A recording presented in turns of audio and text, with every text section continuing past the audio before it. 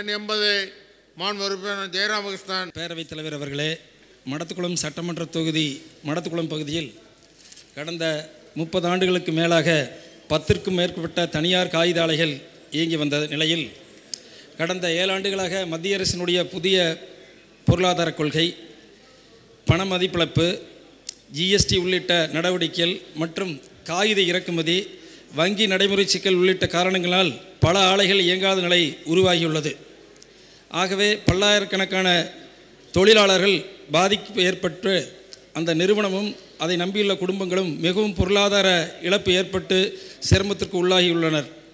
ஆகவே தமிழக அரசு இந்த தொழிலையும் தொழிலாளர்களையும் பாதுகாக்கின்ற வகையில் புதிய காகித கொள்கை ஏதேனும் அரசிடம் உள்ளதா, அல்லது அந்த பகுதி காகித ஆலை ஏற்படுத்துவதற்கு உகந்த பகுதி, அமராவதி ஆற்றுப்படுகியுள்ள பகுதி, மிகுந்த தொழிலாளர்கள் மிகுந்த பகுதி. ஆகவே தமிழக அரசு அங்கே அரசின் மூலமாக காகித ஆலை அமைக்க அரசு முன்வருமா என அறிய விரும்புகின்றேன்.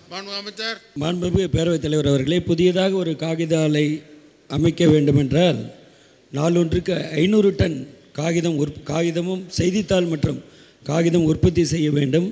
500 டன் உற்பத்தி செய்தால் அது லாபகரமாக அந்த காகித ஆலை முழுமையாக இயங்கும். அந்த அடிப்படையில் கிட்டத்தட்ட 1000 ஏக்கர் நிலம் வேண்டும்.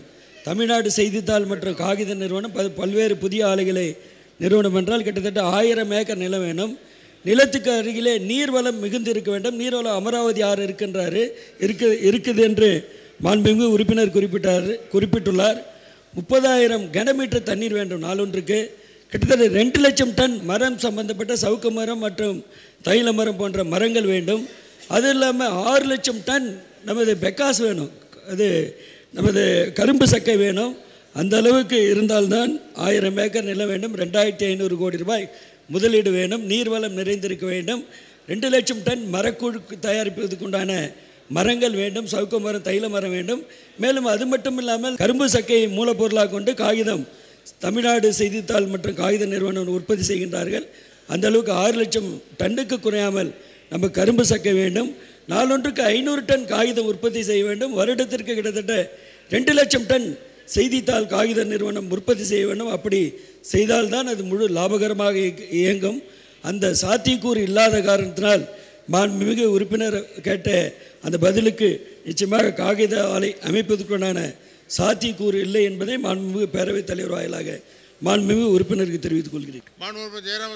மடத்துக்குளம் சட்டமன்ற தொகுதி மடத்துக்குளம் பகுதியில் அமராவதி கூட்டுறவு சர்க்கரை ஆலை இயங்கி வருகின்றது.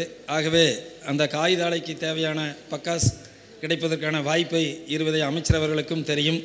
அதேபோல் அமராவதி கூட்டுறவு சர்க்கரை ஆலை கடந்த 7 ஆண்டுகளாக பருவமழை பொய்த்துவிட்ட காரணத்தினால் கரும்பு விவசாயம் சரிவர இல்லாத நிலையில், கடந்த ஆண்டு சரியான பராமரிப்பு இல்லாத நிலையில் இந்த நடப்பாண்டு அந்த அமராவதி கூட்டுறவு சர்க்கரை ஆலை தமிழகத்திலேயே சிறப்பு பட்டமாக இயங்குகின்ற ஆலை, அதுவும் வருகின்ற 23ஆம் தேதி இயங்குவதாக தெரிவித்துள்ளார்கள். அதுவும் முறைப்படி இன்னும் அறிவிக்கப்படவில்லை.